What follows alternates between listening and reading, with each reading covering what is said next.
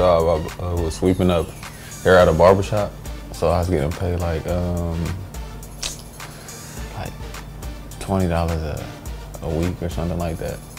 Went in there Friday, Saturday, Sunday, or it was probably like $40 a week, something like that. Just sweeping up hair in the barbershop. That's my first job. I gotta go with cake. Well, homemade cake, not no store-bought cake. Cause I just like some cake. I'd rather eat cake than buy. First car, I still haven't purchased my first car yet. But when I finally do, I want to get a Dodge Charger. I take it, my TV, a TV. That's never mind, I can't take no dang TV. What would I take? I have a boat. There we go. A fishing net and something to start a fire. There we go. This past year, when I got my first interception against Miami, it was special.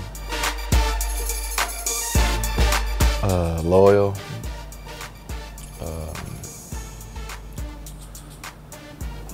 Honest and a caring person.